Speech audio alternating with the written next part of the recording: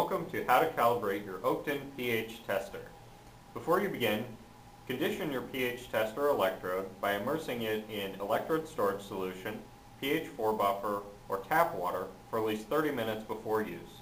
Do not use deionized water. Before calibrating, rinse your pH electrode. Press the on-off button to switch the unit on, and then place the electrode in pH 7 buffer solution. Press the cal key to enter the calibration mode. The cal indicator should be shown. The upper display will show the measured reading based on the last calibration, while the lower display will indicate the pH standard buffer solution. Wait for the reading to stabilize, then press the Hold Enter button to confirm the first calibration point.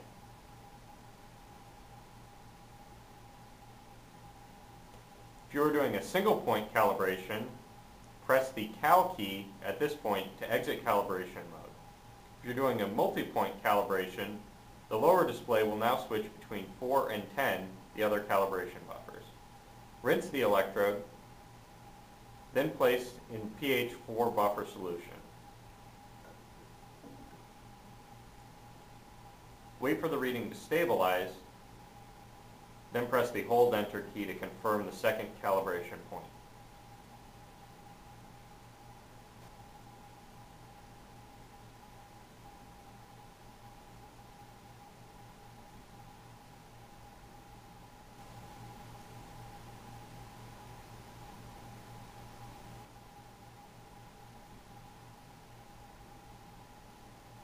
Press the Hold Enter key, then rinse the electrode and place in the final 10 calibration buffer solution.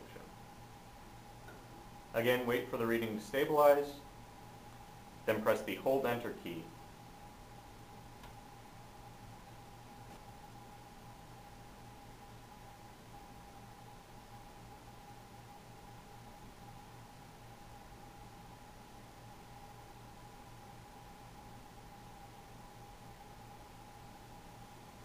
Press the Hold Enter key to confirm the final calibration point.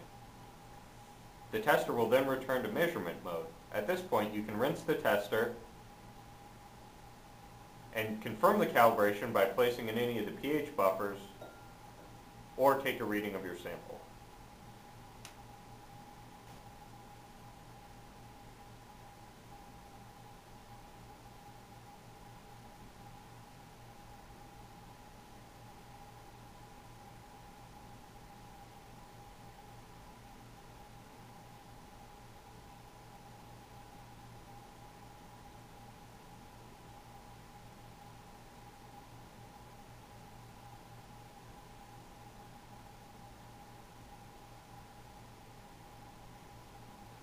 And that is how you calibrate your Oakton pH tester.